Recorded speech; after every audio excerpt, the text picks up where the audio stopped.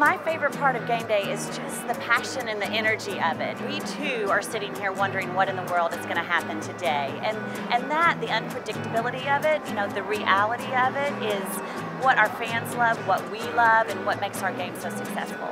It's safe to say that all who enter AT&T Stadium are ready to be entertained, and Charlotte Jones Anderson is the mind behind every Sunday showdown of the game day experience. And for the Joneses, game day is another family affair. Charlotte spends the ride to the stadium dissecting what to expect on the field for that day. She's always working, taking notes, watching the game. There's never a time where she's not working. Every game day, first of all, is so exciting and it is so intense. I think the butterflies that we have are magnified.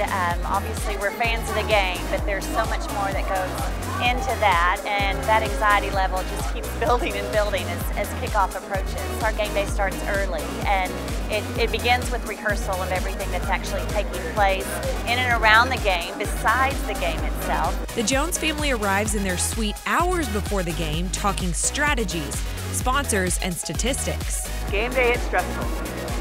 We're shaking, trying to get ready, and the adrenaline's pumping. This is certainly a family affair.